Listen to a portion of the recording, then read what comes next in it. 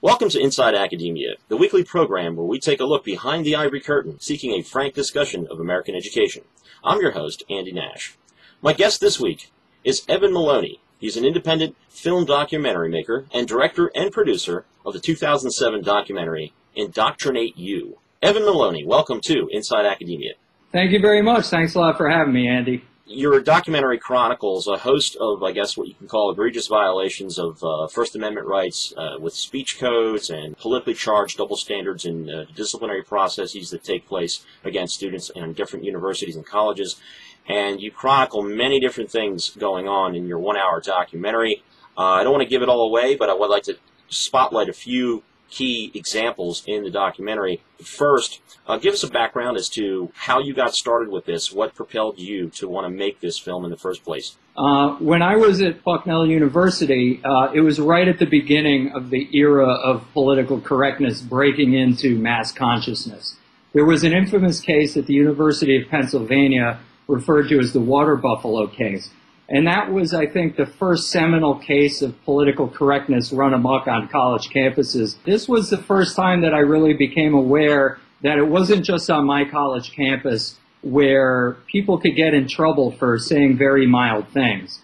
The incident at the University of Pennsylvania involved a student who was being disrupted by a group of students in a quad below his window, and he yelled, "Shut up, you water buffalo," or something to that effect. Now, I believe he was Israeli. That term meant something specific, that the group was being loud and disruptive. For whatever reason, the people in the group decided that it was actually a racial epithet. The minute race gets involved in the discussion, there's automatically an assumption of guilt. And so this student, merely by being accused of being a racist, found himself in front of this Byzantine process of university administrators and people meting out punishment to him. It was really from that point on that I became interested in some of the stories that were happening at other schools. I just noticed that there were more and more of these stories coming out of academia, and that some of them were quite shocking. And I think a lot of people would be quite infuriated at some of the stories that not only happened before I started working on the film, some of the stories in the film, but they're still happening today. How did you discover that these things were becoming more and more widespread at other schools throughout the country? The internet was just starting to take off in popularity right around the time that I was graduating from college. And so all of a sudden, there were news stories that were not getting covered elsewhere that you could get access to by going online and by looking at different sources. There was also a seminal book called The Shadow University, which ultimately led to the founding of the Foundation for Individual Rights in Education. And they're a group based out of Philly. They're nonpartisan. They defend all comers. And their job is basically to protect students, faculty members, and administrators who have their free speech or free thought rights trampled on campus. They built up a massive documentation about all these cases. They had news stories. They had legal opinions, letters that had gone on back and forth between them and the students involved, and the purpose of that was to establish a paper trail. A lot of the stories that I ended up covering had already been covered by media. They had already been adjudicated to one degree or another by FIRE or by some of the legal allies that FIRE helps put people in touch with. But unfortunately, there's still a lot of campuses that haven't quite gotten the message from the courts that these are not close calls usually, unless it's a private institution, in which case they can set whatever rules they want. On a public campus, at least, they're beholden to the First Amendment. And that's been upheld by the courts time and time again. That's not really something that's up for debate at this point. No college advertises themselves as a place where the minute you get on campus, your free speech rights are curtailed, or you're going to have to think a certain way, or you're going to be punished. If colleges did that, I think then at least they would be honest about it. But from FIRE's perspective, if you're enticing people to go to a school with the idea that this is a place where free thought is respected, and then you turn around and you don't actually give students those rights, that's false advertising. These things all allowed me to get access to information that, as an academic layperson, I wouldn't have been able to get any other way. And so altogether, how many different colleges or universities did you travel to in putting together this documentary? I traveled to about 24. We didn't use footage from every school, but I very easily could have made an 8-hour film about academia and still left a lot of material on the table. Things are still happening today. What were some of the one or two most egregious cases that you spotlighted in the documentary? The infamous Stephen Hinkle case at Cal Poly, California Polytechnic. It's part of the California State University system, and as such, the school has a legal obligation to uphold the First Amendment. A student named Stephen Hinkle was posting flyers around campus to advertise a speech from an author named Mason Weaver, who had written a book called It's Okay to Leave the Plantation. The primary argument of the book is that dependence on government programs is a form of subservience to government and dependence on government, and that the only way for people who feel as though they're economically oppressed to get ahead in society is to actually break the dependence on government. But it turns out that the word plantation was considered offensive to a few students in one of the offices where Stephen Hinkle had posted the flyer. He went into a part of the campus called the Multicultural Center.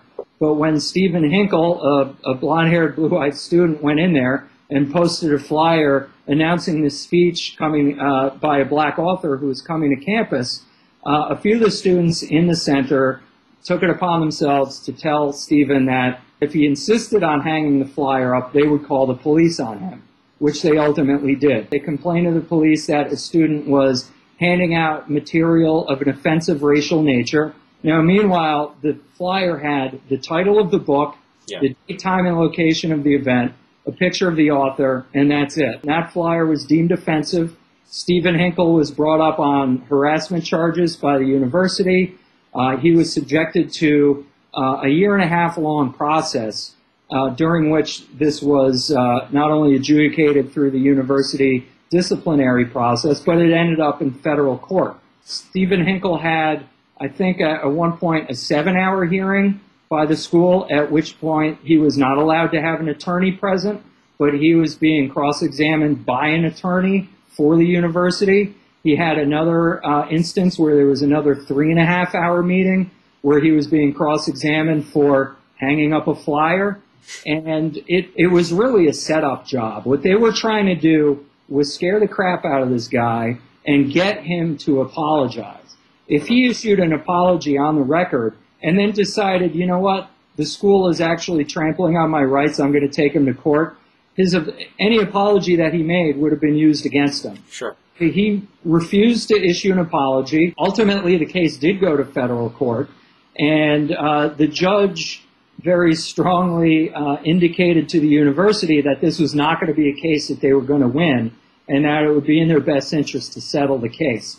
Ultimately, they settled. They paid Hinkle $40,000 for his legal fees.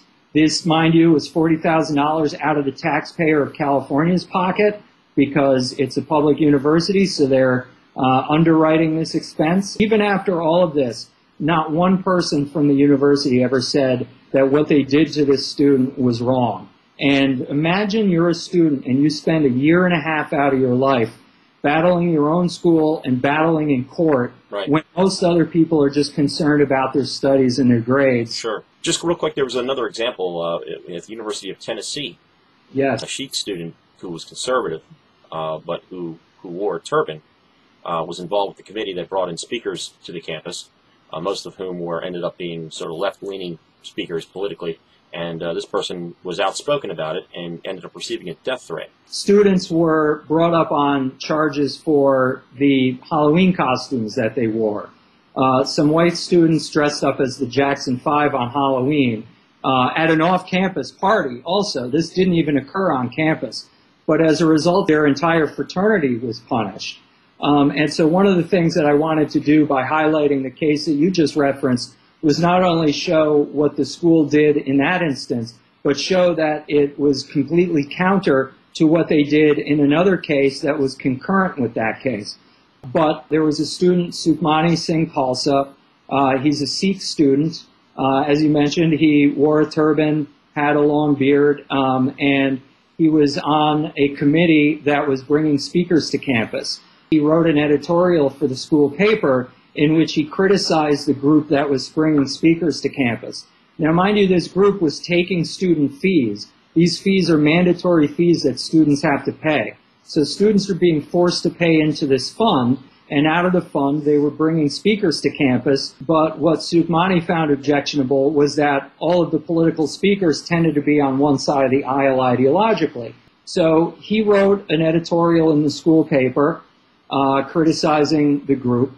Eventually, he ended up resigning from the group out of frustration because nobody was willing to consider bringing someone to campus who ran counter to the prevailing ideology of the folks that they brought. So after he resigned from this group, he was left on the mailing list of the students who were in the group. So after he left, and they think he's not on the mailing list anymore, one of the students actually wrote, and next time you see one of these ragheads, shoot him right in the face. That was the email. Now, the school never punished that email. That's basically a death threat. It is a death threat. And the interesting thing is, if Soukmani had not been a conservative, if he had been a liberal, and someone had said, shoot this guy with the turban in the face, I guarantee you the school would have done something about it. On a college campus, people get divided up and put into these different groups. And if you're in a group that's considered a favored group, you generally have the school defend you. If you have a different point of view than the one that you're quote unquote supposed to have, all of a sudden the protections that you have fall away. So nothing was done in the case of the death threats against Soukmani, while at the same time the school was punishing students for dressing up as the Jackson 5 on Halloween. There's so many instances of these sort of double standards. You try to speak to these administrators at these various schools. You emailed them, you called them ahead of time to schedule an appointment. They don't respond to you. You physically show up with a camera and a microphone to try to talk to the chancellors or the presidents of the schools to find out about these punishments selectively doled out. And you seem to hit brick walls everywhere you go. In the video, you're being escorted out by the police. Yeah, I got the police called on me more than I ever thought would ever happen in my life in putting Indoctrinate You together. Because I focused on stories that were already covered in the media and where the facts were already pretty well established, a lot of the administrators at these schools who were involved in these cases were understandably reticent about anyone looking like they're from the media coming over to try to cover them, because they'd already played out in the media. They've already kind of gotten burned by the negative publicity. Did you ever try to show up to any of their offices without the camera and the microphone and just with a notepad and just say, hey, I'm a concerned citizen or community member and I'd like to find out about this or that? Yeah, I did that at my university in particular. We did that a couple times where we tried to go in a day before and make an appointment. But if I didn't tell them that I was working on a film about this, I might have had a little bit better luck. But I did feel as though it was important, especially at the public universities. Taxpayers are paying for these things. And I think we have a right to know if our tax money is being used to punish people for their political views. I think that's something that people have a right to know. So especially in the case of public universities, and certainly in the case of my own alma mater, I felt that it was pretty well justified to try to get someone on the record to actually talk about what was going on. What is your personal theory as to why this exists on college campuses today and why it has become so illiberal today in the last couple decades?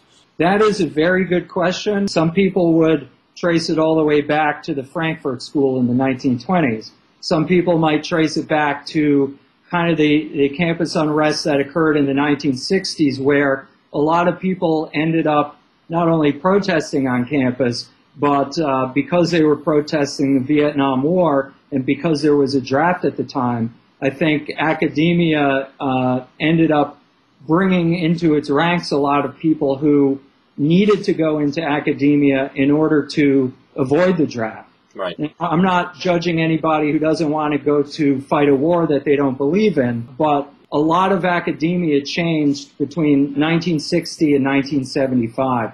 And I think the inflection point was somewhere between 1965 and the end of the Nixon administration. Right. And that was really where there was a massive influx of people in academia who were pretty much uniform ideologically.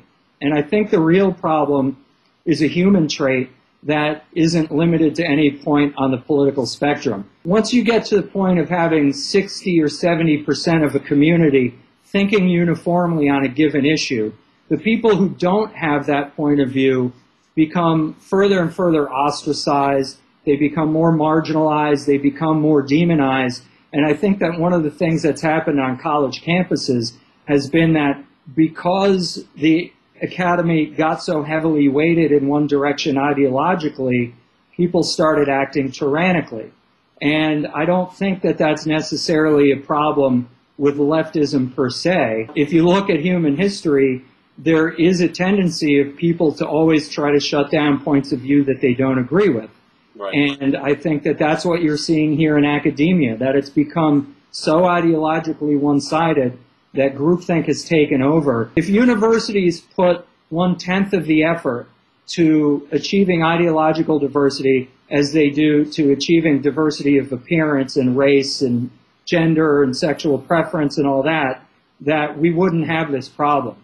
But academia today is focused only on diversity of appearance, and that's the odd thing. It's supposed to be a marketplace of the mind, Right. but that's the only diversity of intellect, diversity of opinion seems to be the only type of diversity that colleges and universities are not willing to embrace. Since you've completed this documentary in 2007, what has been the reaction that you've gotten both from within academia and from outside of academia? Literally hundreds of people contact me after Indoctrinate You came out to tell me that maybe they were a professor on a campus or an administrator on a campus, and that the things that I'm showing in the film are things that they experience on a daily basis. And they just want to say, you know, good job for covering this. Frankly, I was expecting an overwhelmingly negative reaction to it among academics. I think it would be too hasty to say that we're at a tipping point. But I think that there are enough people now who recognize the problem, who recognize that other people see the problem, that we might start hearing more voices stand up for free speech and free thought on campus. Just as groupthink requires a critical mass of people to have one point of view, sustaining groupthink requires a critical mass of people whose views are in the minority to keep their mouths shut when these things happen. And I think that as a result of shining more of a light on it, the fact that more and more attention is getting paid to this issue, I think is giving more people enough of a level of comfort where they feel as though that they can speak out, and they haven't felt as though they can speak out before. So my message to anybody watching this would be that if you see these injustices happening on your campus, speak out. People will defend you. It might not be easy, but you will ultimately prevail. And I think that if enough people actually stood up for their rights in the same way that Stephen Hinkle did, in the same way that many other people in my film did, that they would find that this environment would change. Because it's a very obviously not self-sustaining environment on campus right now. I don't think that massive, massive changes are needed. We have to get back to understanding that we need to respect different points of view.